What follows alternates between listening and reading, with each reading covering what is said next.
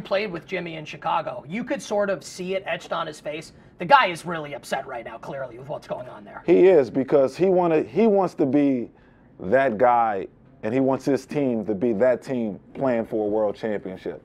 And the direction that the team is going right now is not going toward winning a championship. When he first got to that organization, you had Luol Deng, you had Derrick Rose, that was the MVP, Derrick Rose. You had great players around Jimmy. So he could see it. He could see a championship in the making. Right now, he can't see it with the guys that he has on his team. My only thing to Jimmy would be, if you're that guy, then lift him up, right? Don't put him out there to dry in the media. Like, not everybody can handle that type of pressure. It's why you are who you are as a player, because you can, apparently. Not everybody can handle being thrown under the bus nationally like that. So maybe he's done it already. Maybe they've had enough meetings about it, but don't throw him out to the media like that, man. That's your job. If you want to be that guy, bring them together and find a way to lift them up. Great stuff, guys, on the Chicago Bulls. Still